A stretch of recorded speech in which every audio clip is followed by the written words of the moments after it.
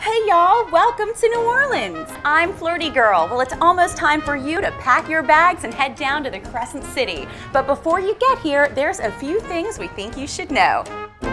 Let's talk NOLA. When you're in New Orleans, you're gonna wanna eat, dance, and laisser le bon temps rouler, which means let the good times roll. So here's a couple insider tips so you can talk like a local. One way we say something in New Orleans is called dressed, and I'm not talking about getting dressed for the day or putting your clothes on. I'm talking about the way you like your po' boy, which is our version of a sub sandwich. Okay, so if you see it on the menu and it's got all the ingredients listed, dressed basically means that you want it with everything it comes with. The lettuce, the tomato, the pickles, the mayonnaise.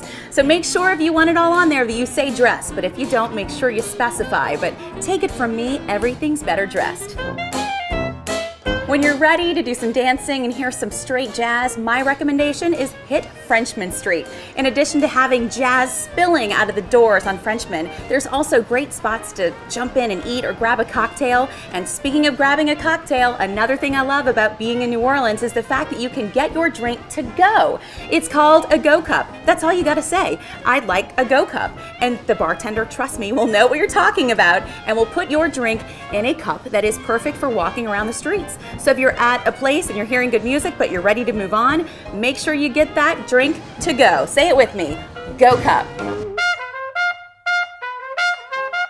We'll see y'all soon.